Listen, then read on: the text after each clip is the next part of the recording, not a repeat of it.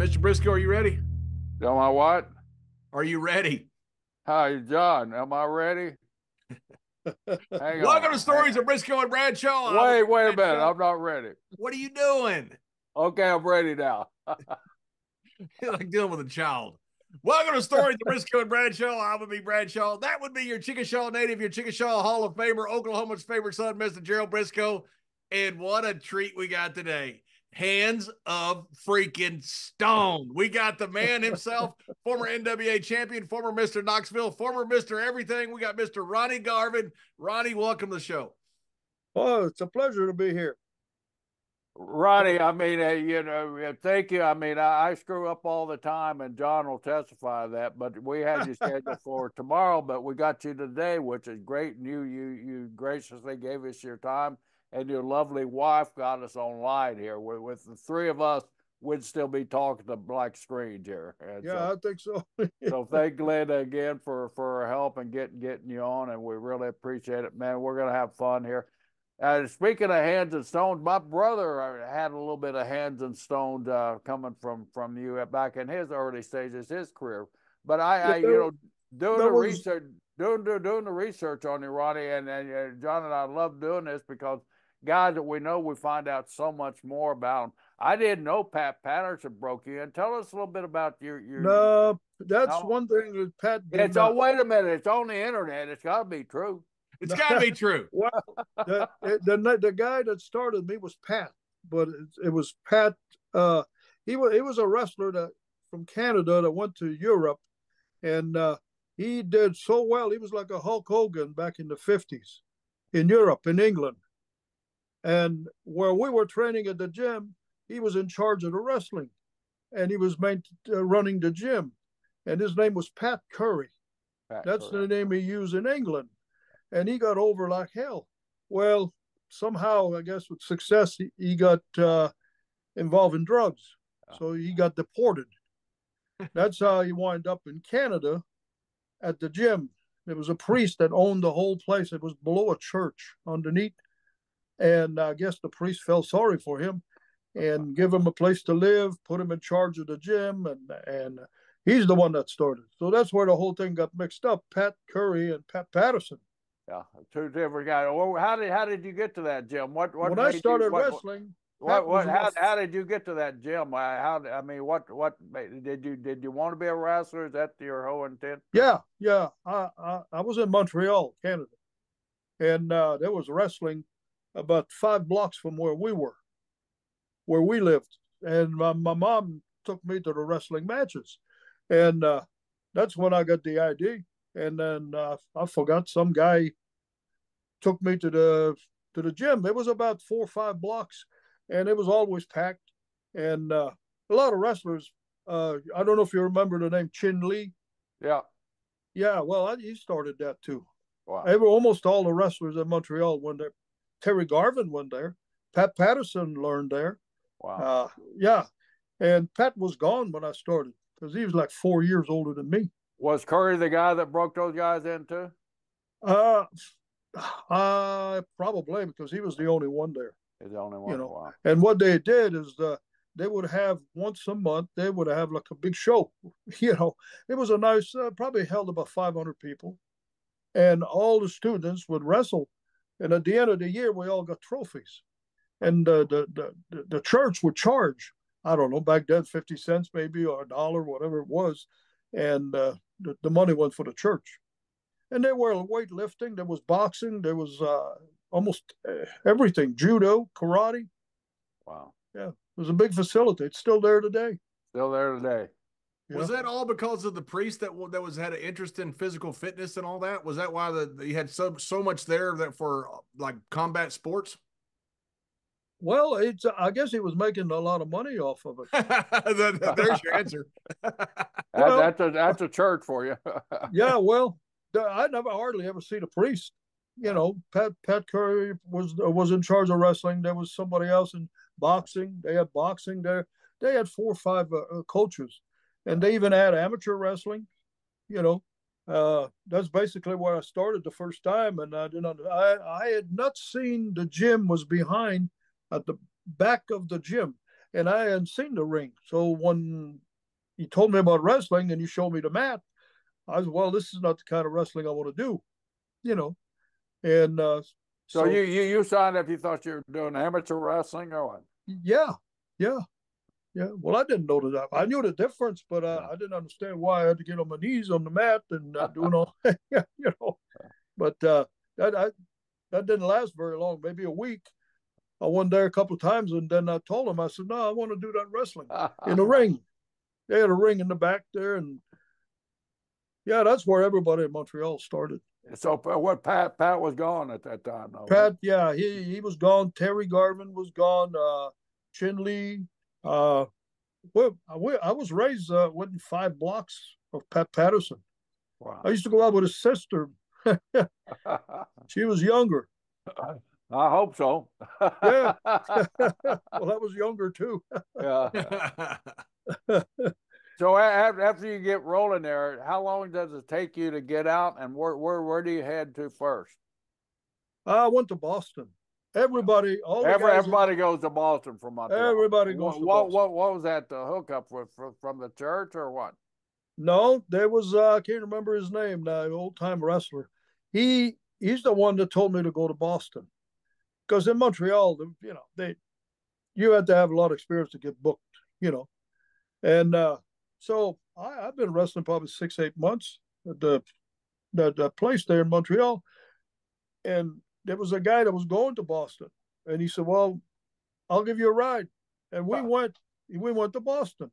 Well, when we got there, I wound up staying, but he didn't like it. And so he came back and I stayed there. And Tony Santos was nothing but you know, we were his slave. You know, the young guys, you know, there was like 3 or 4. Yeah. And I remember Hans Schmidt was always in the main event with somebody else, and he had some old timers. But the young guys, you know, the guys in the first 3-4 matches, I mean, and we didn't get paid. Hardly anything. Wow, you wouldn't get paid. I've read a lot about Tony Santos. He was kind of an underground guy too, wasn't he? I mean, kind of a mafia type guy. What? No, he was hooked up with what was his name? Yeah, Jack Pfeffer. Jack Pfeffer. I worked for Jack Pfeffer. He was promoting. He gave you the name, right? Gigi Rogers or something like that. That's it. Gigi Rogers. I told you we did research on you, brother. You guys are good detectives. Hey, Ronnie, real quick, is there any way to set the phone on something so it doesn't move around so much? That way we get a better view of you. Let me see. Sorry, John gets queasy. He gets motion. No. He's a Texan. Is he? God bless Texas. Yeah. I love that state. Me too. Mr. Brisco does too. No, I don't. How's that? That's pretty good. All right. I'll try not to move. Yeah, Jack Pfeffer was a gimmick. I'm telling you. Anyway, Santos would pay me $55 a week. I wrestled 6 nights. Wow. But the office would give us the rides for free. We had a van. Now we've lost your face. Yeah, sorry, Ronnie, need to tilt the camera up just a little bit. Which way? This way? There you go. That's perfect right there. Okay. And yeah, $55 a week. My room was $25 a week. Boston was expensive, so I was living on $30. But I didn't have no transportation to pay. You know, the ride was furnished, and the trips weren't very long. The longest one I think was Springfield, 100 miles. It was all around Boston, and but still, it was almost. I ate a lot of hot dogs and hamburgers and bologna. A lot of bologna. And, a lot of changes were coming to the business during that time with Santos and you know, the territories were changing around, and the NWA, I guess, was getting formed at that, or right after that, or right before that, something like that, and that's where Pfeffer. What was Pfeffer and Santos's relationship? Pfeffer was using his talent. When he booked me, Pfeffer's the one that gave me the name Gigi Rogers. Right. because he booked me. We got $50 to go all the way to Akron, Ohio from Boston. Wow. And 6 in the car. 6 of us. He had the girls in the car, and he had 6. us, and he was in the car himself. That was a long ass ride. It was, I forgot how many miles. Akron's a long way. This is Pfeffer. Pfeffer, yeah. And I met him one time, Ronnie. There's one thing I remember about him, and you can verify that. His little pinky finger, his fingernail, John, was like that long. You know why it was that long? So he could pick his nose. Oh yeah, yeah. I know. Really? Yeah. Oh, he was a nasty son. Yeah, he was. He'd spit out the side of his mouth, poop like that, and they could dig that big long fingernail right up his nose there. Yeah, and he picked me out of the guys in Boston, the other young guys. I can't remember their name, and there was 3 or 4 of them. They were about my age, I guess, learning, and he picked me and one of them, and this other guy, he was a black guy, and he was about, very short. He was a hell of a worker, and he booked me with him, and we had a hell of a match. But before I went into the ring, he made me wear this jacket. He had a jacket for me. You strut, you son of a bitch. He says, you just walk and strut. Buddy Rogers was over back then. Yeah. And I had blonde hair, So he was he was just a trip. So anyway, I strutted, and we went to Akron probably 5 or 6 different times. And that first time was I working with that what was his name? It was like the guy from Memphis. Remember the black guy from Memphis? He worked for WWF with the Bird. Kobe Beware. Kobe Beware. He reminded me of him, and he was a good worker. Yeah, Coco was a great worker, yeah. We'd bust our ass, man, and then ride all the way home. You talk about a long rides. And Santos would pay me. It was $50. Wow.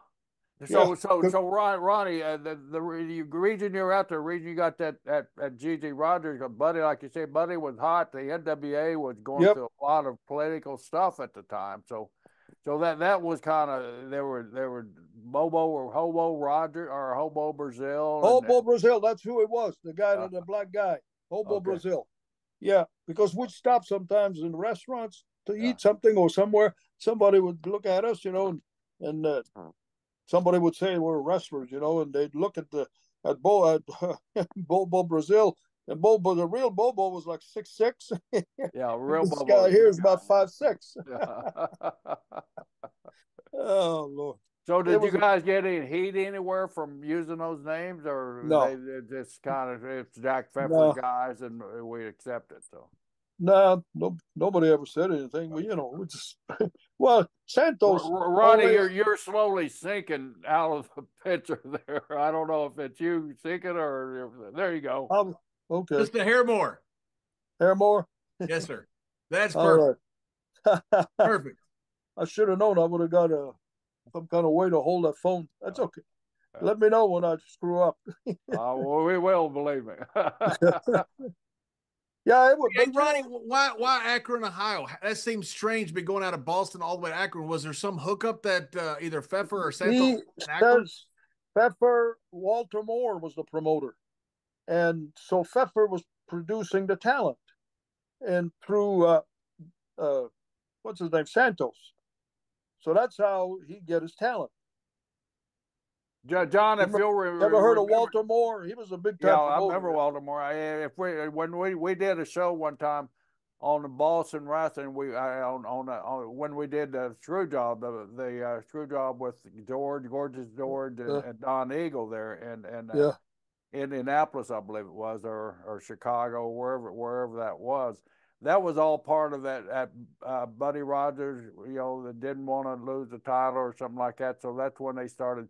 Everybody started coming up with a carbon copy of Buddy Rogers. Pfeffer was it was all a political thing back in those days, and they were supplying talent. The only way Pfeffer's crew could, Al Hat or Half or whatever, what was it, Half or the other guy, one of those guys. The only way they could get talent was through the Outlaw guys, and Pfeffer was for the Outlaws. Yeah, well, Pfeffer name one of the. I can't remember what was his name, but I ran into him 2 or 3 times. Yeah, he was Bummy Rogers. Yeah. Yeah, they call him Bummy Rogers. And he was a young guy too. Did the crowd expect the real Buddy Rogers when this was happening, or did they care? They were just watching wrestling, and it didn't seem like they care, but we didn't draw that big, you know. And yeah, nobody ever. I don't remember anyway. It's so long ago, man. Yeah. But I remember Bummy Rogers. There was and he called me. Let me think. When I first went, he called me. Gigi, were you Gigi? No, that was Richard, because there was Richard. a hockey player, Maurice Richard from Montreal, that was over like hell in those years. You know, and he was popular because in Boston they watch a lot of hockey. So Golden Boy Richard, that's what I was. Okay. I had blonde hair, Golden Boy Richard. Yeah. Wow. And then I teamed up with this other guy, Golden Boy Dupre. I don't know if you remember him. Yeah. He was an older guy. He was probably in his 30s. Is that one of the Duprees from Newfoundland? The one now? One of the Newfie guys, one of the Newfoundland guys? No, he was from around Boston. Yeah, okay. Yeah, he was Golden Boy Dupre, and he was a good worker. And he was about 35 years old, maybe, at the time. I teamed up with him a few times, but yeah, he gave me the name Golden Boy Richard. Yeah. that was Tony Santos. Him and Pfeffer, they'd come up with names, man. It was unbelievable. You know, did they have any TV to support their company, or they just all ran houses? Just the houses. Yeah. Yeah. We'd go to Lynn, which was 6 miles out of Boston, and then we'd go north Attleboro. That was about a 50-mile trip, and it was easy as far as traveling, but there was no money. But you know, you gotta start somewhere. And I knew what was going on. I said, if I go home in Montreal, you know, where the hell do I go from there? Right. So I toughed it out for about almost a year. Yeah. That same story like with Pat Patterson. You know, he wouldn't make any money, and you know, he got I guess it was Vachon that got him booked out west. So yeah, he went out there without a dime in his pocket. You know, didn't know anybody or anything like that, and then made it out there, of course. So how long did you stay there in the Boston area, and when and where and how did you get out of that place? I was there probably 8 months. You know, it was long, 8 months. But you're working every night and getting that experience. Yeah, we were working 6 nights a week. You know, and there were no trips. Sometimes we left at 5:30, 4 o'clock. You know, it was 50 miles away. It was that part was okay, but there was no money there. That would have been fun. But I knew. Where and how did you get out of Boston? How did I get out of Boston? That's when I went to Little Rock, Arkansas. That's a big divergence from Boston. Yeah, Little Rock, Arkansas. Why Little Rock? There wasn't a territory there, was there? No. Well, that was when somebody booked me in Oklahoma for Leroy McGurk. Yeah. I sent him a picture. I couldn't speak English either. That's a serious. Yeah. I came across the border, man. I knew 10 words, and they were all bad. I couldn't use them. Some woman would have slapped my face back then, you know, because they were all bad words. And it was an adventure. And I went and got me some 8x10 picture made. And of course, I've been wrestling maybe 8 months, 6 months, and I wrote Leroy a letter. And obviously, he understood it.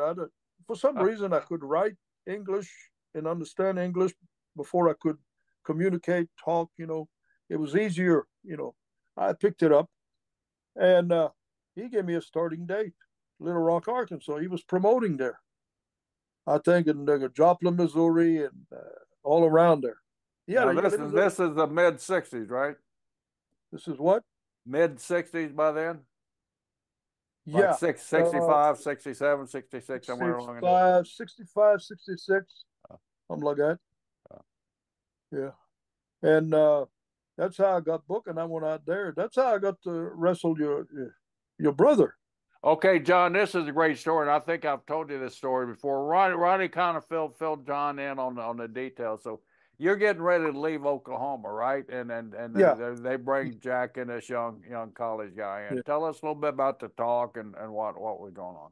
yeah. Well, back then, if you just started the business, it didn't keep you long. Leroy asked me. He says, As a matter of fact, he got me booked in Houston. That was nice of him because what's his name in Boston, man, you were a slave, you know. And so he says, I like your work and blah, blah, blah. And he says, uh, I'll book you, I'll get you booked in Houston. That was 1963. If I might be mixed up. But yeah, and that's how I got to wrestle your brother. Yeah, well, Jack started in '65, so that match. Okay, well, that would have been 65. Yeah. Yeah. What happened is, what is the phone okay? Yeah, there you go. Now it is. Yeah. All right. Yeah, they called me in, and they asked me if I wanted to wrestle this guy. Was college guy, collegiate. I think he had won again. I think it was over. Yeah. His eligibility was over, and he had started. He had only been training about a month at that time, I guess. Yeah. Anyway, over in Tulsa at the Canes Ballroom. Yeah, but he was famous there. Yeah. Everybody knew him. And I didn't follow amateur wrestling. And I didn't, especially collegiate wrestling. I got kicked out of school in the 9th grade. Never went back. What'd you get kicked out of school for? Oh man, we had a teacher. They were brothers, and there was a couple of civilian teachers. Well, there was one with a blue suit. Always wore a nice blue suit. And we hated him. And me and my buddy, I had a friend of mine. We couldn't stand him. And one day it came to a boiling point, I guess. He had his suit hung, and we had a loop, and we put holes in his suit. And he knew it was us. He didn't see us. Nobody saw us, but he just knew deep down, And he got so mad that we was in the class. And he got up and he said, okay. He says, come on, you guys want to have a fight? I'll take you on. So me and my buddy stood up. He went out the door and went to the principal. So I got immediately kicked out of there. Yeah, that was pretty quick. So you're in Oklahoma, and Leroy said, "Do you want to wrestle this guy from college?" You had no clue about on the. No, well, it was Jack's first public appearance, I believe. Yeah, and it was on TV in Oklahoma City. Yeah. We were going to go down to Oklahoma City and have a match, and he wanted it amateur rules, because he said they didn't want him to. Well, he didn't know anything about professional wrestling. He was an amateur wrestler. They wanted an amateur match. The same Ronnie, he won the national title in March, and I think in April they gave him his first match. That was the one with him. That was one with you, yeah. Yeah. Oh yeah. He had one, and anyway, I didn't know any of that. So he came down to the gym, and we did some amateur wrestling. Arm drag, and stuff like that. Go behind, and anyway, we would go down to Oklahoma City. Tell them to work. Well, it's easy to tell somebody to work, but yeah. So I get down there, and when I got in the ring, man, he was looking at me, and I said, "Holy shit, man!" I mean, it looked like he was ready to kill somebody. He had his eyes looking at me, man, and I said, "He done forgot everything." Am I okay? A little bit more. A little more. All right. Hair more. There you go. Perfect. Perfect. Yeah. All right. So anyway, we have done a few arm drags and sit out stuff like that. And anyway, it was was he stiff? Was he stiff, Ronnie? Oh yeah. Oh, well, yeah. he was not terribly stiff, but he was, he was snug. Yeah. Well, imagine, you can't transfer, overnight. Yeah. You shoot, man, and then Anyway, I blew up in about 3-4 minutes. I mean, totally. And he had a pin, some kind of hole, and it was a pinhole. I think he used it a lot, whatever it was, pinning guys. I can't remember. I know it was a pin, but I was supposed to sit out on him. So I tried to sit out, and man, he won't let me sit out. I can't talk to him. He's behind me, So I did it about 3 times, 2 times, man. I'm blowing up so bad. And finally I said, shit, man, I'm going to give it everything I got. So, man, I finally got out. Did a sit out on him, and I caught him with an elbow, split his eye wide open. He never even sold. I don't think he knew he was hit. He pinned me, man, and I got up and raised his eyes, and that's when the blood was running down. Anyway, he went to the dressing room, and I went to mine. Back then, it was separate. I never saw him again. Yeah. But I never forgot that. It was an accident. He didn't either. So, about 5 years later, whenever it was 70, 65, when he was in Florida. Right around 70, yeah. Yeah, 4 or 5 years later, I go down to work in Florida. Well, my first night I'm booked with your brother. It's either Lauderdale or Miami, and they were pushing him big time. And the referee comes in the room, says, Jack Brisco has a message. I owe you one, MF. And he leaves. And I go, well, payback sometimes comes back, Yeah. And I didn't know him because I never talked to him after. Anyway, I go in the ring, and man, we had a hell of a match. I couldn't believe it. We had a great match. We went a good 20, 25 minutes, and I couldn't believe it. And I used to take my thumb and hit the guy in the throat, And so anyway, I got him in a headlock, and I'm beating up on him. And you disappeared again, Ronnie. How's that? Further down. Go on. A little bit more. All right. There you go. Yeah, sorry about that. That's all right. Anyway, I get him in a headlock, and I hit him in the throat, with my thumb, and he grabbed both of his hands around his throat, selling, and he fell forward, and he hit his other eye on my knee and busted it. So you busted him open again. Yeah, on the other eye. And then after that, when I ran into him, I owe you too, MF. Jeez, man, that was funny. But, and I never worked with him again. Wow. Never ran it. Well, I ran into him a few times. Well, hell, you blinded him in both eyes. I can't see why he didn't. But that was funny. Jeez. I guess when he went back to college, you probably didn't hear that, but yeah, Jack was still in college. He's finishing up his last semester there at Oklahoma State, so he went back. Of course, everybody at school, because everybody knew Jack was going to Oklahoma City to be on TV. Yeah. So when he got back to school, of course, he went straight to the athletic dormitory, to show off his eye. You think we're having fake? Look at this, Yeah. So you helped convince all of his buddies that nobody had ever busted Jack open, and Jack was in fights all the time. So yeah. you were the first guy there. So all his friends, they feared you after that, man. And some of them still know your name today, Ronnie. Is that right? Yeah.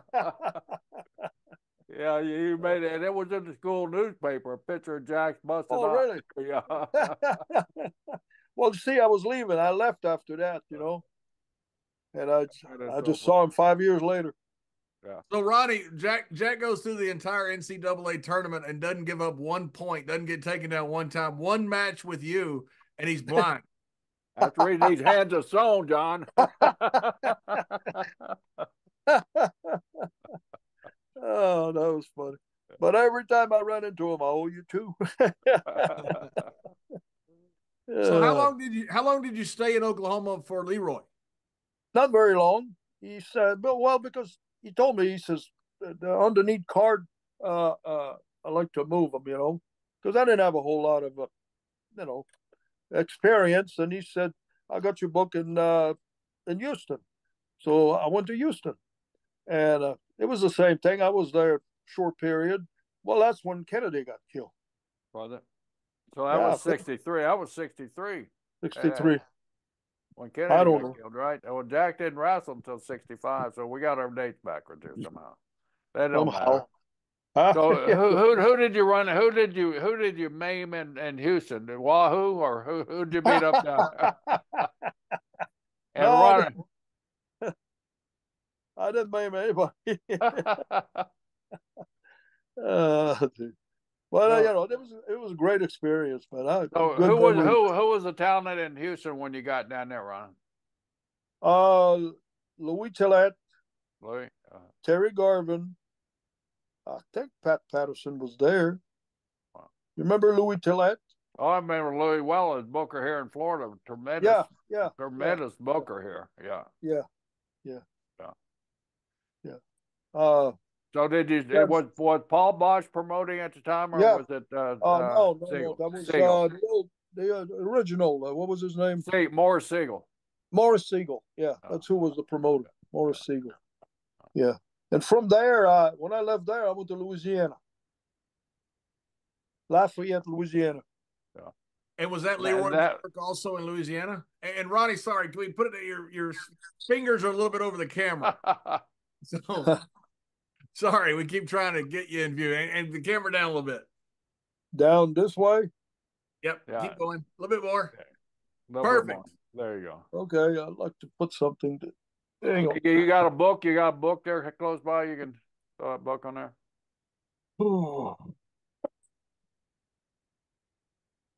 Shoot. Hang on. That ain't gonna work. That ain't gonna work. No. How's that? We got the water bottle. Got a good view of the water bottle. Jeez. Hang on. We got the top of your head now. Okay, this way? That's it. Yeah, there you go. All right, let me see. That's perfect. That's perfect there. So Louisiana, that's Leroy's territory again, right? Just Shreveport and Monroe. Yeah. But I was in Lafayette. There was a promoter there. I can't remember his name. Pinky, somebody. Pinky. No. I can't remember. I thought was it Fuller's? Who? Fuller? I think the guys that own Alabama there. Jack Calter or something like that. I believe it was. He owned Mississippi. They promoted Mississippi and Alabama too, right? Yeah, but eventually they sold the territory to the Field brothers. Yeah. In Alabama. Mm-hmm. Yeah. So anyway, you were there, and who was it? Who was some of the other talent? Was Hodge coming in and out there, or what? No, in Louisiana, no. There was the French guy from Quebec. What was his name? Baillargeon. Baillargeon, yeah.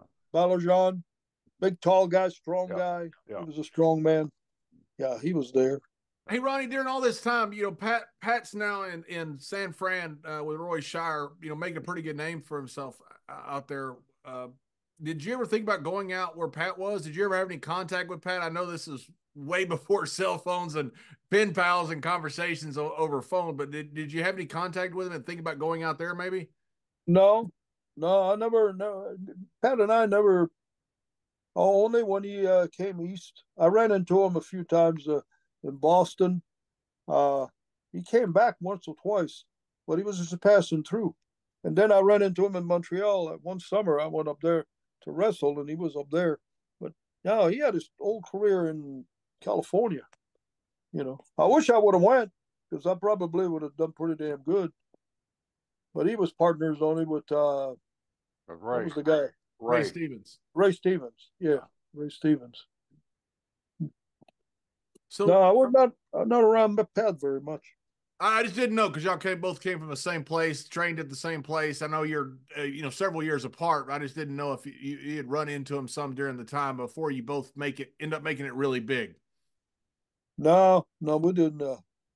As a matter of fact, I didn't know much about him in California. Well, back then, you didn't have the technology of today. You had nothing except the magazines, and the guys Yeah, very yeah. rarely saw the magazines. Yeah, that was the only way you could find out where they were.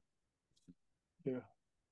And then when I first I teamed up with Terry Garvin, and that was in Alabama. There, what's that town? The main town? Mobile. Mobile. Yeah. That was a good territory. That place. So did you know Terry from Montreal, or did Yeah, you, he was about 8 or 10 blocks away. It was all Wow. in the East Montreal. Yeah. Yeah. And Terry was wrestling way before Pat. So my mom had taken me to a wrestling match where Terry, there was three blondes. He had two partners, three blondes, and they were over like hell in Montreal. Is that when you changed your name to Garvin? Yeah. Well, I ran into him and I don't know how it started, but he said, "You want to team up?" And we did good because we came in the South, man, in the wintertime. And I remember coming down to Tampa in the wintertime because, see, Terry was from Ontario originally, Renfrew, Ontario. You ever heard the name Larry Kazaboski? No. Kazaboski had a promotion in North Bay, Ontario. Oh, it was like heaven up there.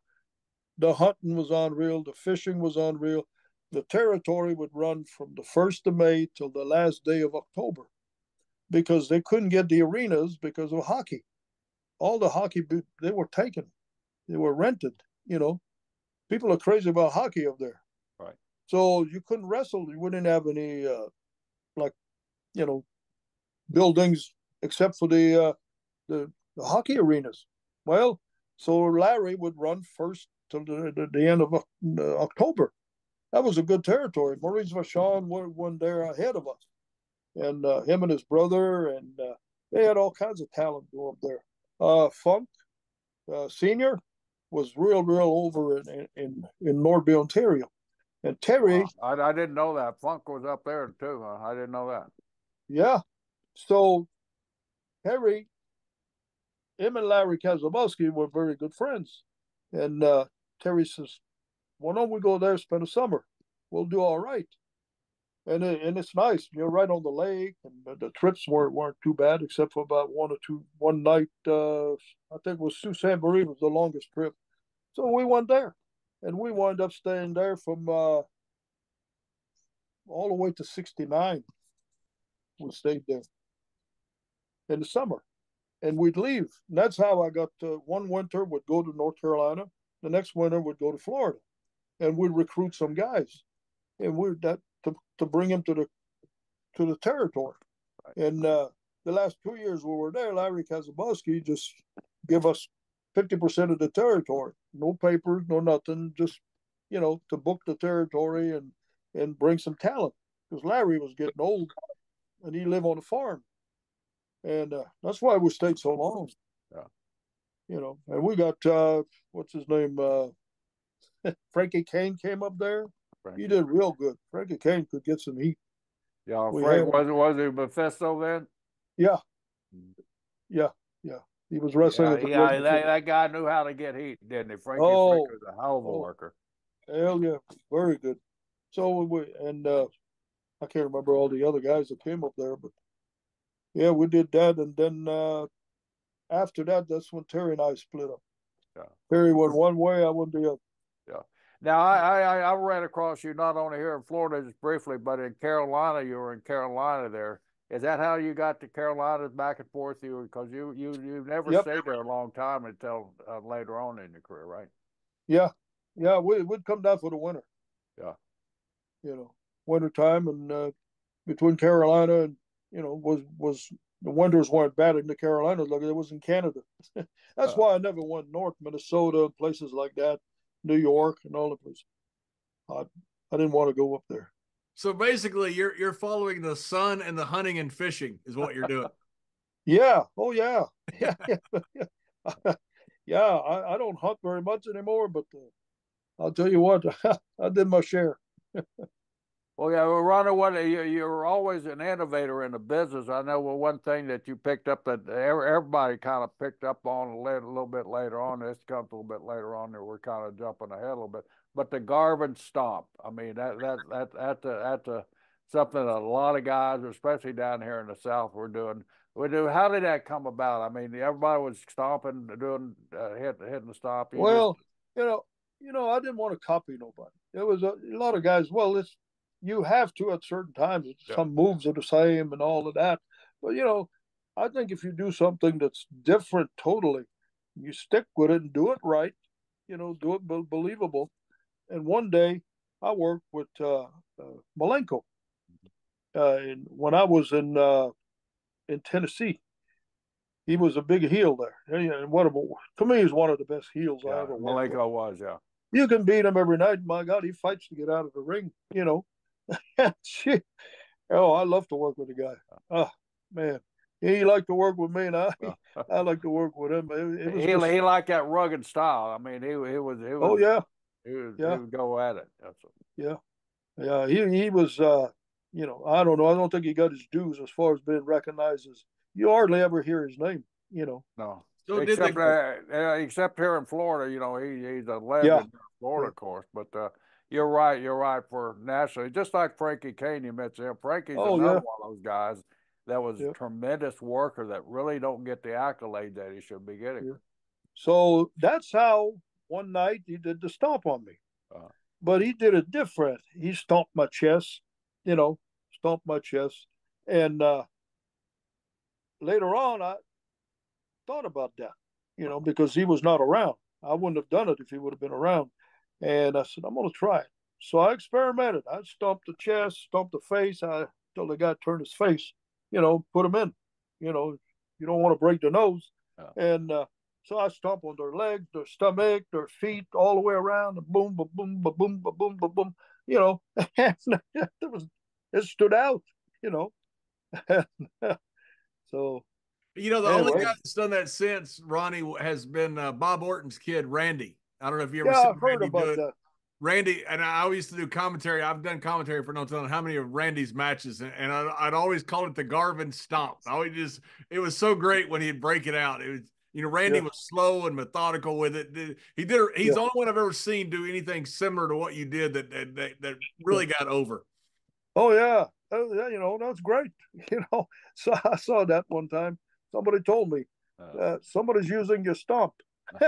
Well, not only used it, but I would call it the Garvin stomp every time he did it. The Garvin stomp. Yeah.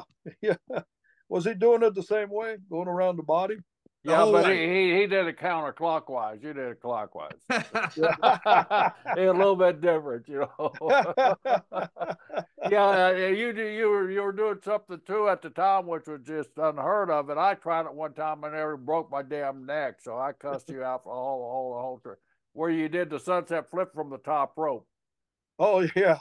That it was very difficult to do. I got a hell of a lot of respect because you never got hurt on it. First time I tried it, and the only time I tried it, I hit my neck on the way down, man. I thought I was paralyzed, but I just went numb. Yeah. How the numbers come to your fingers. I didn't roll my head at the right time. And no more Garvin stuff for me. That's above my pay grade here. I've been very fortunate, man. I tell you, I work with a lot of good guys. There are a lot of Garvins in the business. They all come from either you or Terry. But Jimmy Garvin, it is your stepson, right? To end up becoming had a run in Dallas, becoming with the fabulous Freebirds and commercial pilot like you are, taking after you. So when Jimmy was breaking in, was that something? Did you want Jimmy to use the name? Was that? No, Terry and I had split up. I think I was in. I can't remember. I think I was in North Carolina, and Terry went. They went somewhere. I think it was Tennessee. for Nick Goulas. I think that's what it was. Yeah, they Jimmy teamed up with Terry, and then he was like the valet at first. That's what it was, and he would manage him. And I guess that's where later on, where Jimmy got the idea of having Precious manage. You know, they can get some heat with that. We went to Montreal and wrestled the Rougeau brothers. Holy shit, we broke every record up there. It was unbelievable. They sold out the Montreal Forum. Supposedly, that was according to the newspaper, that there was the largest crowd ever. It's like Madison Square Garden, you know. Right. And the Rougeaus against the Gardens. And I was up there on vacation, and I couldn't believe it. I never seen anything get over like that in my life. That Montreal territory at times was really hot, wasn't it? Oh, yeah, very. Well, I was going on vacation, and I called Gino Bravo or Gino Brito, one of the two. They were promoting Montreal. And I said, hey, I'd like to get 2 or 3 bookings. I can deduct my trip or my taxes. And they said, oh, okay, we'll book you. I said, no more than 1 day a week, 2 at the most, you know, because I left Montreal when I was 15 years old, you know, and my parents, man, they didn't see me very often. So I wanted to go visit my parents, you know, for the summer, at least a month. And which I did. And when I got to Montreal, they called me and wanted me to come to the office.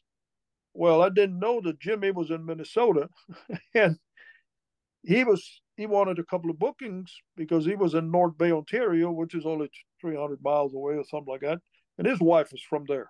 So he was going to be with the in-laws and at the same time pick up a couple of shots a week. So they had an idea, I guess, Gino Brito and Gino Bravo, to work an angle. Well, I didn't know anything about it until I walked in there and there's Jimmy. And so, wow, what are you doing here?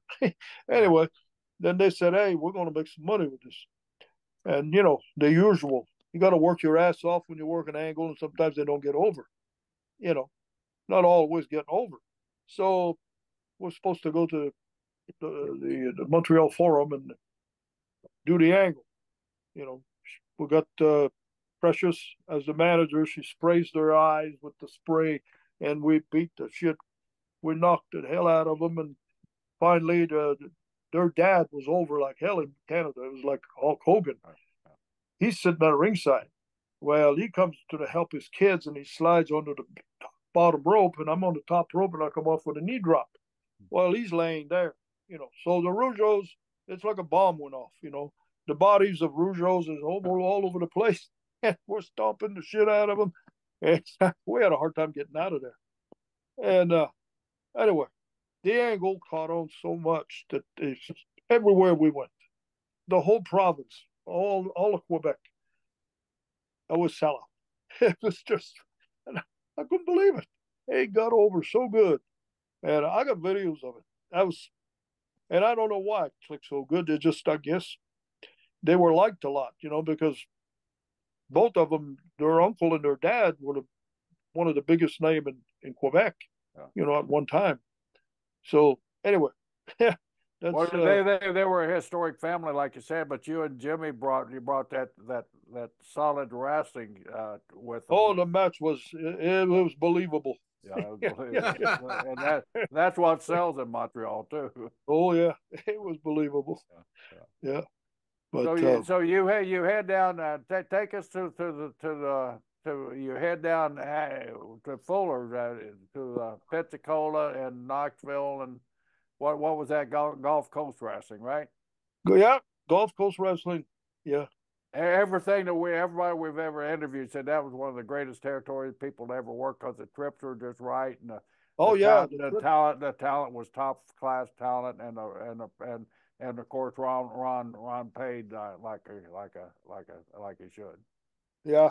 Oh yeah, the trips were great, and the money was decent, you know. And I liked the South. You know, I fell in love with the South, man, and like Louisiana. I love Louisiana. I got to go alligator hunting, and I was doing all kinds of crazy shit in between wrestling and Yeah, one. I remember when I started going to Louisiana and Mississippi and places like that. Everybody carried a fishing pole in their trunk, man. You passed all Oh those yeah, lakes. So that was yeah, pre interstate days. So you had a lot of country roads where there were a lot of lakesides along the trips there. yeah, yeah. Wrestling's been a good life. I remember my biggest rib I ever pulled on anybody. I was partners with Ole Anderson after Gene died. Yeah. Just for on and off, not for a long period. I can't remember, a month, 2 months, but we traveled together. I drive. Ole never smoked, never drank, and so anyway, I like the guy because to me he's authentic. There's only one Ole Anderson. Yeah. You can't go find another one. And we got along for some reason. I worked with him one night against him when he was with Gene. I headbutted him. So he headbutted me. I headbutted him. He headbutted me. It was like 4 times each, maybe 5. My head was rattled and his too. And we both stopped without saying a word. And later on, we talked about that. He says, shit. He says, I couldn't believe it. He says, I thought I was going to knock you down. And man, you'd come right back. Yes, I was knocking myself down too. We had this contest. But the reb was, we're traveling in Florida. And where he was living into an apartment. It was like, you had to go in the center. It was very echo at night. I pick him up, and anyway, I brought him back. We're leaving Miami, so I watched him. He walked to where the door is for his apartment, and he's big old guy, and everybody knows him. He's on TV, 260, 70-pound guy, and got all these little blonde-haired kids running around during the day. And so anyway, right as he gets to the door, the light comes on. I stood out right next to my car door over the window there, and I said, Ole, I love you. He's trying to get into his house. Man, I got him so good. That was unbelievable. I think he was embarrassed to live there after that. Some guy called him, I love you in the middle of the night. I couldn't believe it. I thought he was working with me. He was so into trying to find out who it was. So you're up in Knoxville area there, and something happens up there, Ronnie. And if you'd be kind enough to kind of tell us your version of the story. Plan B. Oh, Plan B. Well, Bob Roop was doing the booking, and anyway, I didn't have no beef, and I was wrong doing what I did, because I had a guarantee, and I was doing well, and a lot of times Fuller paid me over the guarantee, but you know what it is. You travel in a car, Bob Orton, Bob Roop, and some of the guys, and they're not happy. They say, they're stealing and they're doing this, doing that. Well, I didn't know about this, if they were stealing for sure, at the spot show, especially the spot shows, the smaller towns. Right. There was a woman, a mother and daughter team that was sell the tickets, at the door and all that. And we heard all kinds of stories about that. And so it was Bob Roop, Bob Orton, Malenko and Ron Wright. Malenko, Ron Wright, and myself. And I got involved, man. I shouldn't have. What did they do? Call you and ask you, or just one of those car rides where you're having have a couple of beers, and that'd be good. We started having meetings and stuff, in the apartments, and so we decided to go opposition. I had the belt, and I was over like hell there in Knoxville. I was Mr. Knoxville. Hell, shit, man, I could have run for mayor. I would have won. That was a hell of a gimmick. And so we just decided to go, independent. So we didn't show up one Saturday for TV. And Ron Wright was going to be the front guy, he's going to be the promoter. well, he wasn't wrestling very much anymore. He was kind of on the way out, and that's what happened. So the plan B was that somehow, if we exposed the business, that's what it was. We went to a TV station. Ron Wright knew somebody at the TV station, and they videotape interview, and which on the tapes would tell everybody everything about the wrestling match, the wrestling business, everything. Have you watched Plan B, the tape? Have you watched that? No. I didn't think you have the way you're talking. I didn't think you had. No, I never watched it. Well, we put two promotion out of business. We went out of business. We lasted about 6 months. Well, we split the crowd, you know. So was that targeted just toward Fuller? Was there an alternative motive? Because there's some things said about the homosexuality of certain guys. Was any of it directed toward Barnett or anything like that? No. Well, Barnett was not involved there. Well, Barnett was coming in shortly after to take over the territory, though. Well, no, he was furnishing the talent. Yeah, because what's his name, Graham out of Florida. Somehow it had leaked, because I find out later that Graham had warned Fuller something's going on, and there was a stooge that was stooging on us. Was what's the guy? He's a tough guy, supposedly. Slater, Dick Slater. Yeah, Slater. So he was supposed to be with us too, and all of a sudden we didn't see him no more. So did you guys just cut the one videotape? Yeah, only one. Yeah.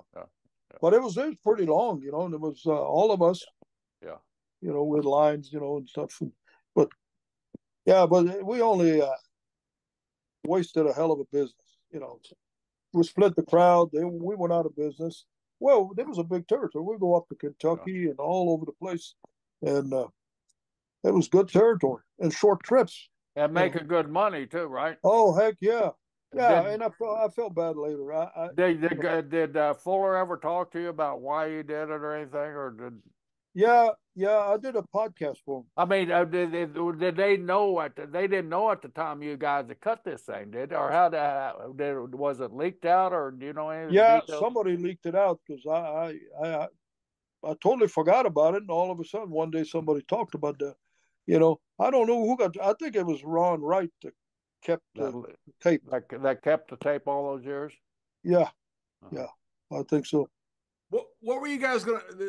Whoever, like with Ron Wright or Bob Roop, whoever it was that had the tape, were they planning on using it, or was that just a threat that they hope they'd never use?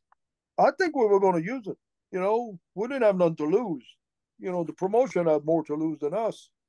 Because Fuller was, that was his business. We kind of, made him lose his business. Nobody won. And I think that was the kicker, in case he started drawing real big and we couldn't survive. We would take him down with us, I guess. But I did a podcast. And then was the decision just to not use it because the territories both were sinking, so just said, "Oh, to heck with it," and somehow this video got buried for 20 or 30 years. And no, what happened is there was the Poppos that started a promotion up in Lexington, Kentucky. And they needed talent, so they're the one that came to us. So because we were the talent. And Lexington is not that far. I think it was 200 miles from Knoxville, something like that. It's not that far. And they were going to run, like all the towns in Kentucky and all around there. And we were going to run Knoxville. And we had the other building, the older building there. And Ron Wright had a lot of connections, as far as because he'd been around for so long. Yeah, his family, his brother, he had a brother had been in. Yeah. So we put him ahead of it. He was the promoter.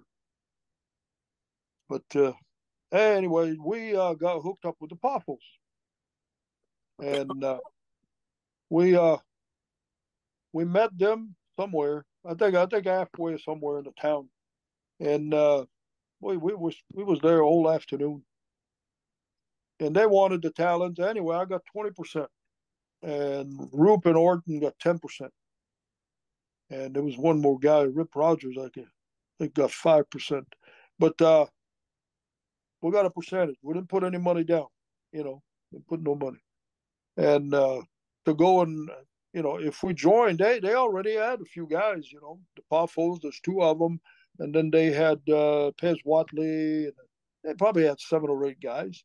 So I figured, well, hell, that helps, So we teamed up, and then we realized later it didn't take very long for me anyway.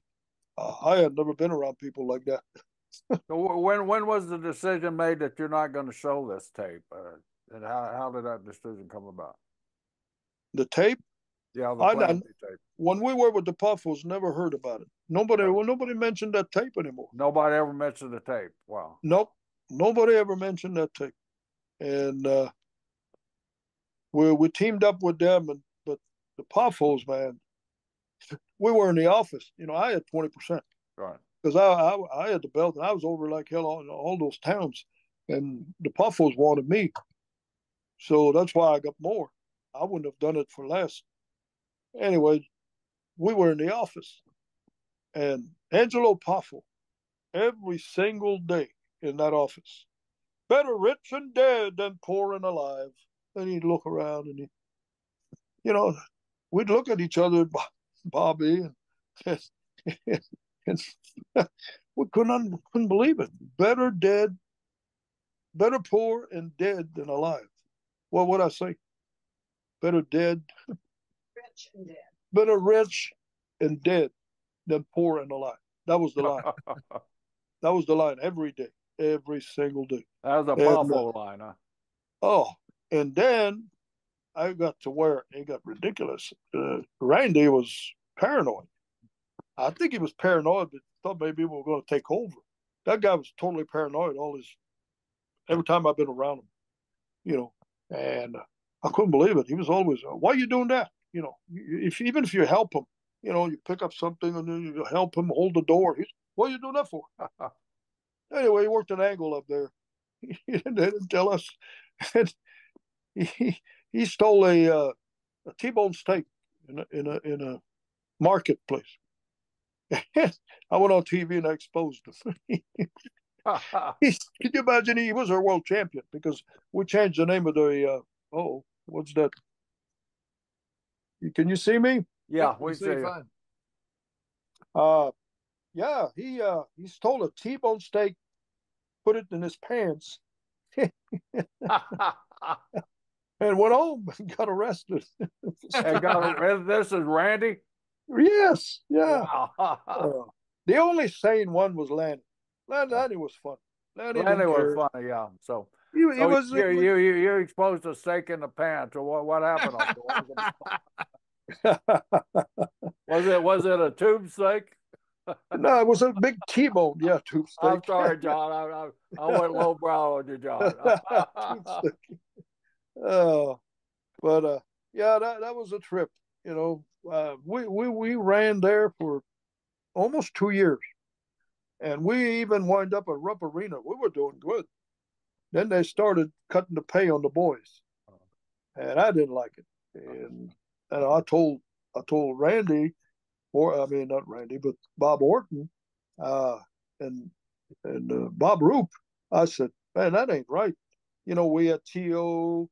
Samoan. I don't know if you know him. T.O. He had his son wrestling with us, Tapu, whatever. And they were good heels. And we had Pez Watley. We had some good talent. And are you guys still there? Yeah, we're still there. We're listening. And so when he started stealing, that's when I said, this is it, man. I'm out of here. And I told him, I said, you can't do that. They worked their ass off to bring it up, and it brought up. We drew a decent house. We even went to Rupp Arena, and that's when they cut the pay. Wow. Yeah, they got greedy. Oh, they were so greedy on money. They were just, and the mother was just as bad. And I and hate to talk about. you're a partner where they treating you right on the dividends and on the profits or what? No, no, the dividends, everything was up. They just cut the pay of some of the guys, $20, $25. They, whatever it was, the amount. And come on, geez, these guys are staying with us and, you know, work like a team. So that's how I just left. Bob Roop left first. And then when I left, I told, I wanted my dividends about 20%, because we got dividends every month. We did well. It was, if we would have lasted another year working our ass, and not cutting pay, and I think it would have been successful. But there's too many people involved. That's what happens. I think. Somebody screws up or gets greedy, but I wound up in Atlanta. Bob Roop was down there, and Ole was promoting it, and so turned out to be a good thing. And then during the time with Atlanta, that's when to start up, all the different Starcades and all the stuff that was going on. Obviously, famously, you main evented Starcade '87, which was up against the Survivor Series. Did you realize what was going on at the time with WWE? No, Yeah, no, I did not. For some reason, I was, I didn't want to be involved with politics, so I didn't, you know, I was just one of the boys. I just didn't pay attention. Rotate your phone down a little bit, Ronnie. Okay. There you go. How's that? But so you didn't know about the WWE is getting the national TV contracts, they're buying up talent, they're No. trying to take over and Nope. just working. Yep. I didn't know, man. I was shocked. So How's the when you were in where was it, Carolina? Is that when they came to you about winning the NWA belt or title? Yeah, yeah, yeah, yeah. That's when I was working for Crockett. Yeah. So you had left Atlanta at the time. Yeah. So they're in Atlanta. Roop was there, like you say, and you guys had just done this deal. Did Barnett know about that Plan B tape, or I always heard he knew about it? You might have, but I don't know. I didn't hang around much around the. I just I was not a booker, so hell shit. I just went about my business. But that was a bad thing to do because I could have found out a lot of stuff. I was shocked when WWE, because when we went to what was it? When I got the belt in Michigan, that was a pay-per-view, I think. Was it? So yeah. How did that happen? I mean, I know they wanted Flair to drop it so they could defend the title against what was it, WrestleMania, or was it WrestleMania or what? Survivor? Oh, he got a car accident. What's his name? Magnum TA. Okay. Yeah, well, he was crippled. He got an accident. That's so the original plans was put it on Magnum. Yeah, yeah, and then they decided to do it with me. But Ronnie, that big Starcade is so interesting to me because that was, obviously that was Crockett's big show, and you're going to host it against Flair for the title in '87 on Thanksgiving. And that's when Vince came in and put in Survivor Series opposite you guys, and kind of leveraged the pay-per-view provider, saying, by the way, if you don't take this, you may not get WrestleMania. And it was a real war between the two, and all of a sudden you guys are head to head. Was anything mentioned about that backstage about we've got this guy up north who's running opposition against us? This is a battle that's coming that is going to be a hell of a fight. Yeah. Was none of that? I didn't even know. No, nobody ever said a word to me about it, and I didn't know. I didn't know what was going on with the WWE. Because it was just a matter of working and as normal and making money, and because Carolina was hot at that time, right? Oh yeah. But the whole thing is, I think Dusty screwed up the whole thing. I thought he was working for Vince McMahon. When I find out all the shit, somebody in the organization was working for Vince, and like when I won the belt, we still had $100,000 house. and money, which is not like having a pay-per-view. Well, why do you think that? What was going on that led you to think that somebody you had a suit in a mess? When you won the title, and you go around. I didn't go anywhere. I went to Portland, Oregon. Drop your camera a little bit, Ronnie. There you How's go. that? That's better. And your hands right there on the lens too. There you go. I went to Portland, Oregon one night to defend the title. One night. I was a whole month. I worked with Lex Luger one time, but it was not a title. It was a non-title. And that was the first time in my life that a grown man, not Fuller, but Crockett called me in the office. He says, "My God, what are you doing?" He says, "Luger tells me you hurt him. He don't want to work with you." I said, "What do you mean I hurt him?" Because I chopped him. I said, "Well, look at Flair's chest. Flair's chest was all cut up, man. He would bleed. He never complained." And no shit. He used to put nails pouring on his chest because it was all raw. And he never complained. Well, he worked with Wahoo too, before, so he had a lot of experience. Had a lot of chops. Yeah. So, but I never defended the title. And then when it come time to did you know that going in, Ronnie? I read something, like I said, to do a little research. I read something where everybody was turning it down because they knew it was just a short run. But you said, "Hey, I'll take it and I'll make the best out of it." Yeah, and then when you lose it, usually there's always a rematch, and then you go on your way, But did you get any rematches out of it? No, wow. No, I didn't. No, that's what I mean. Usually you do. Yeah. But no, Crockett. When you lost it, how were you basically positioned in the territory then? I mean, did you still have a top position, or did they kind of drop you down? Yeah. Or what? Yeah, I was. Yeah, we were drawing money, and of all things, when I lost the title, what the hell did we didn't have no business in Chicago. We didn't have no business in Chicago. I don't care what anybody say. Yeah, people couldn't care less. The territory. You know who they pissed off? I think it was the fans of North Carolina, Greensboro, right. Georgia, and Charlotte. Those were the fans of that territory. Of Crockett territory, yeah. Richmond, all that. So Dusty wanted grandeur. He wanted to, come on, what the hell? The limos and the jet and all that shit. That's why the business went belly up. Hell, what they do with a jet? And they had 2 airplanes. Wow. And of course. And like you mentioned, the Carolina Mid-Atlantic territory was always considered one of the top territories in itself. They didn't Greensboro would sell out, man. There's 3 stories. I mean, three levels.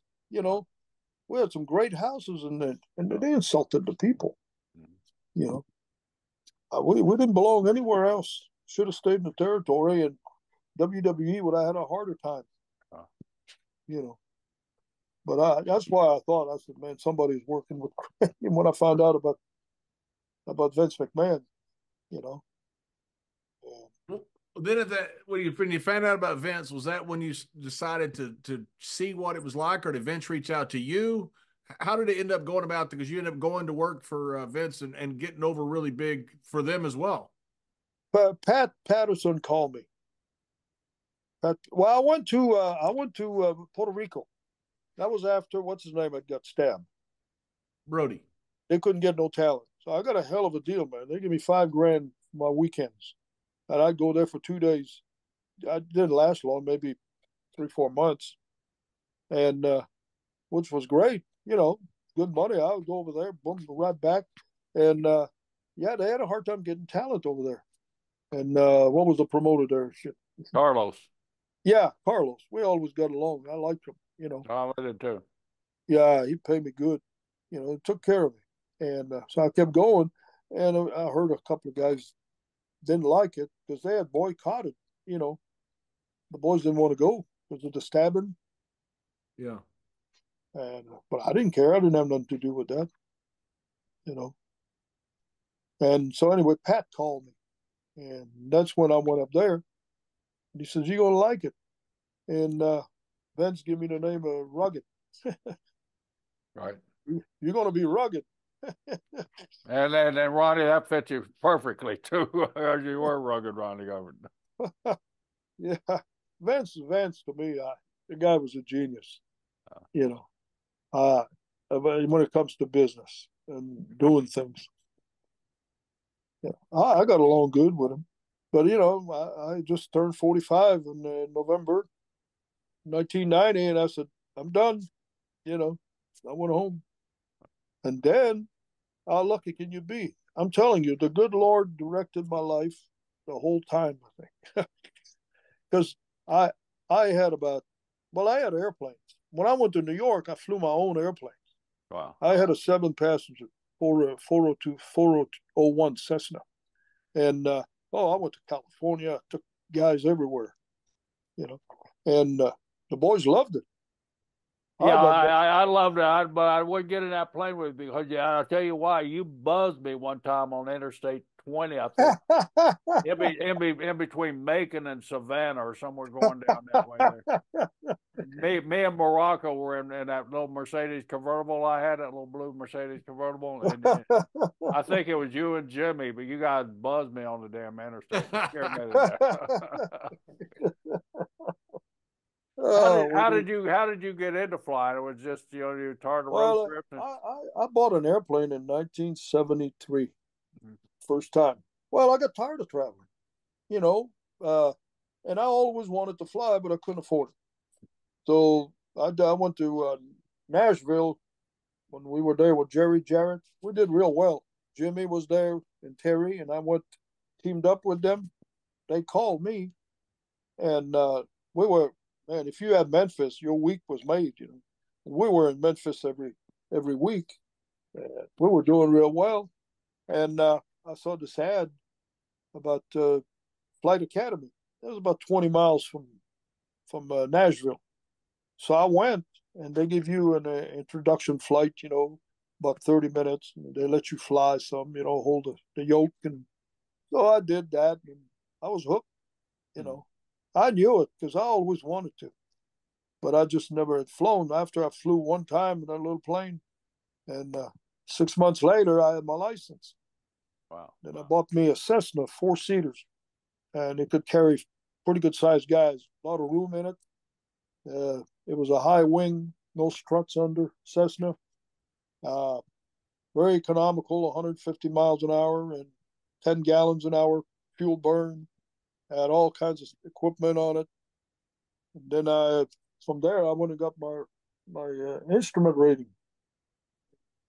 But I had 3 airplanes. I started with a Cessna, and then got one a little faster again, and Piper, and then I got the 401 Cessna. That was the fastest. Had 7 seats. It was comfortable, you know. But yeah, we flew. The boys love to fly. Once you start flying, we flew even a 100-mile trip, which was ridiculous. Yeah, because it's faster. You get in the car, go direct to the airport. You don't have to take a cab or wait for somebody. Do you still fly now? No, last time I flew was when for the company. I quit flying in 2003. I flew cargo. I was sitting in the office trying to sell my airplane, the last one there after I quit WWE, and because I didn't need it anymore, and I was retiring, but I wanted to fly. I wanted a flying job, and I could have got a couple of jobs, but I had to wear a tie. And I didn't want to wear a tie, and I had to make reservations at the hotel. I had to make sure the food was on the airplane, you know, stuff like that. You know, and I said, nah, that's not for me. So I'm sitting at the office of this guy that sells airplane, and this guy walks in, and the guy says to me, he says, hey, he's starting a company right in Charlotte, right next to what was the company that was there? FedEx. We were next to FedEx, and it was cargo, and that was perfect, man. That's what I wanted. You didn't have to wear a tie. You didn't have to, and just two of you in the plane, man, and didn't have to deal with passengers. Yeah.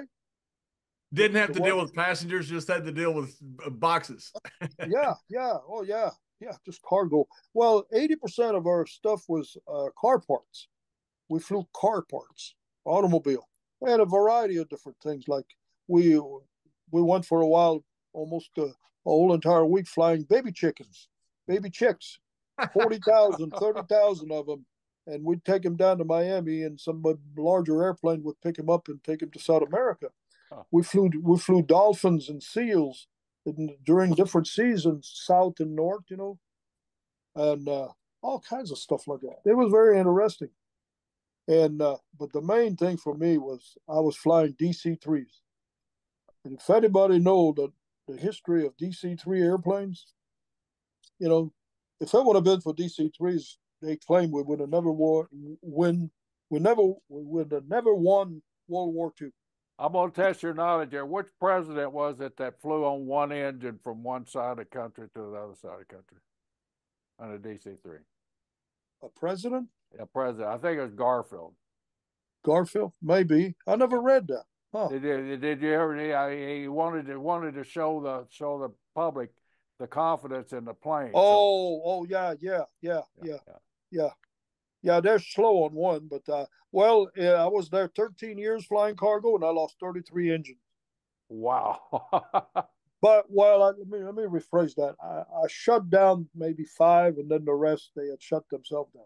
They shut themselves down. Wow. Well, the one I shut down is because the oil pressure and the temperature were going up, and I wanted to save the does that happen immediately or just a gradual thing, Ronnie? Well, usually you get a little. You keep watching your panel, and if you see the temperature start coming up, keep an eye on it because something is wrong. It doesn't stay steady. Temperature and the oil pressure. That's the two things. And when you have no pressure and it's dropping, you shut them down and you feather the props. Because if you don't feather the props, you can't fly very well because of the drag that the propellers create. You can't maintain altitude. You lose altitude. It's probably the best airplane you can safely. Really, he was right to fly cross country because that airplane there is unbelievable. It's like a tank with wings. Oh, I flew through thunderstorms. They'd say, "You guys got radar?" We'd say, "No, we got seatbelt." Ronnie, you were such a big name in wrestling for so long. You were on top everywhere you worked. Did you not think about staying in wrestling as an agent or a booker or any type of promoter or anything? Did you want to get out in '93 when you got out and not go back, or did you have that inclination to kind of stay in the business? I probably would have, but that flying, man, was my life. I mean, I put 12,000 hours in 13 years. Wow. Oh, I never turned down a trip, man. I mean, I was flying, and then we got more equipment. We got Falcon 20 jet, we got Convair, we started with 2-3 airplanes and wind up with a bunch. And the boss, I was flying him and his wife and family when they needed to go places. We became good friends.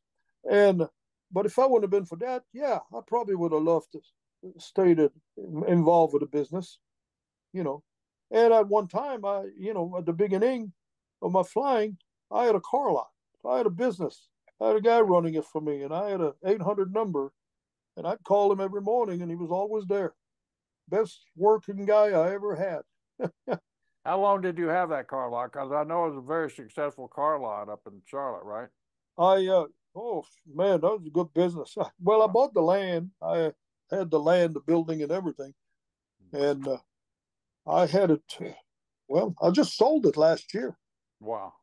Yeah, but it was I had it leased. I didn't have much to do with their business, but it was leased. But I had the property. I just got rid of it. But I fell into such good spots, and I was always, I don't know. I'm the luckiest man, man. I tell you, I thank the good Lord every day. Well, one thing about it, Ronnie, I mean, throughout the years, and I've known you forever, it seems like it, you always had that sterling reputation of being just an outright good guy, and I can testify to that. You're always up front with anybody and everybody, and you got the best out of Ronnie Garvin each night you went to the ring. Well, thank you. I appreciate that compliment, man. I'll tell you, I I respect a lot of guys, and most of the guys in the business were good guys. There was a few bad apples, just like anywhere else, Oh. you know. And the only bad apple I ever experienced was Randy Savage. I never had a yeah, yeah, yeah.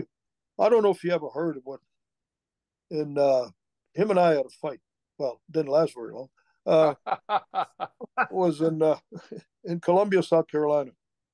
I'm booked with the Powerfuls, and And Randy, what territory? What territory are you working? North Carolina, Crockett. North Carolina. Okay. Yeah, and I've been to business all this time, and I never had a problem with anybody. And so we're booked with. I didn't know the Powerfuls. I don't even know if I had heard their name. This is a long time ago. And me and Tiger Conway are partners against the Powerfuls. Well, we get in the ring, and man, there's a lot of cussing going on. All kinds of. I'm going, what the hell? Well, it's between Conway and the Powerfuls. Something happened to your phone, Ronnie. What happened? You're sideways again. How's that? No. No? You're sideways. Tilted the other way again. What do you mean sideways? Well, tilt it back. Screen got turned. Oh, how do you do that? You know how to do that, honey? You turn the phone. Try turning the phone. Just turn the phone. Oh, turn the phone this? Yeah, there you go. This way? Yeah, perfect. Awesome. Perfect. Do I look good? Yeah, you look great. So anyway, I'm going, God, man, well, I'm not going to leave Tiger by himself fighting two guys. I don't care who it is. And so there's a finish. I can't remember what happened, but there's a cussing going on and shoving. And I'm standing there and I'm looking and I'm going, geez. Well, they jumped him. When he got out of the ring, he went first. And they jumped his ass. Well, hell, shit, man. I went after Lanny because Randy was with Tiger. And I went all the way around the ring. Lanny is throwing kicks. And I just keep going at him. He keeps throwing, and he's going backwards. And I cut around the corner of the ring, and here's a Tiger on his back, Savage on top of him. Well, there was the post, with the rope around the ring. Well, I put that post in his back, and that ended the whole thing real quick. That ended the whole thing real quick. And then I got all the blame. What was the fight over? Do you recall? What was the final what? What was the fight over? I mean, what were you guys? I don't know. I don't know. I don't remember Tiger telling me. I don't remember. You might have told me, and I just forgot. But Tiger and I, man, we were partners for quite a while after that. And but Randy already had 4 to 5 fights with a couple of English shooters. One or two of them, he had Sucker Punch. What's his name? The guy, he was over like hell in Memphis. Short guy. Dundee. He sucker punched him, and he had sucker punched 3 or 4 other people. And I said, well, hell. So anyway, Anything happened after the fight? I mean, was there any follow up by Randy and Lanny about it, or no? Was it dismissed? No, there was no follow up, but I got all the blame at the office. Yeah, so I left. Told him to kiss my ass. What's his name? They were buddies too. Was shit. He was Booker. George Scott. George Scott. Yeah. Yeah, he was a piece of shit. Yeah, but what are you gonna do? But yeah, I remember a lot of stuff. I went to the office, so I remember I was pissed. Well, they said I started the whole thing. You know, I didn't have nothing to do with it to start with. So, Yeah. Ronnie, what's up with you now? I mean, I know tomorrow you're going fishing, and straighten your phone up a little bit so you can There you tell go. people what's up with Ronnie Garvin. What are you doing? Is there you do any appearances, or you want to do any appearances, or how can they reach you if you do? Yeah, I've been doing a lot of them. Yeah, quite a few in the summer. Yeah, been pretty big. Probably do 8 or 10 maybe. Yeah. You know, and I get calls. Sometimes I can do it. Sometimes I just got a call. Somebody wanted me to go to Germany. You know, for 2 days, and nah, I'm not Yeah, going to Germany. you don't lace them up anymore though, right? No, oh no, Yeah. no. I'm gonna be 79 years old You're a young kid. at the end of the month. 79. Wow. I don't want to break a hip or man. You know, you get brittle when you get old. You know, I know. I found people it say out. Hey, Ronnie, people I say always thought the best thing, and I'm one of them now, is when the old wrestlers like get acknowledged and they got to climb into the ring, is watching the old wrestlers climb into the ring, because all of them are just trying to get in the ring without falling, without yeah. getting hurt. Oh without yeah. Getting in the ring to me is easy. It's a getting out that's Yeah. difficult Oh to yeah. do. That's the Yeah. hardest part to me. You got to watch everything when you get a Yeah. certain age, man. I'm telling you, And it's that balance when you bring that leg up to step over the rope there, that middle rope there, man, yeah. that balance for me. If I'm not hanging on to something or somebody, I tell them now, guys, I just don't get in the ring. I'll do everything from the first step, not Yeah. the second step, but the first step. Yeah. Yeah. For a long time, I would referee. I refereed on the ground. On the ground. Yeah, and whoever would run in the ring, man, I was right there. But when he went by me, that's when I knocked him out. So, With the hands of some. well, I said I can't get in the ring. I How didn't did want. the hands of stone nickname come about? Come It was about. Gordon Soley started that. Uh, Bless his heart, man. He was a good announcer. yeah, great guy. He was one of the best. Yeah, he's the one that started Hands of Stone. Yeah. and, for today, it's probably Hands of Mush. But well, there's nothing like being alive. Yeah, nothing. As long as you get up in the morning and you're above ground, what the heck?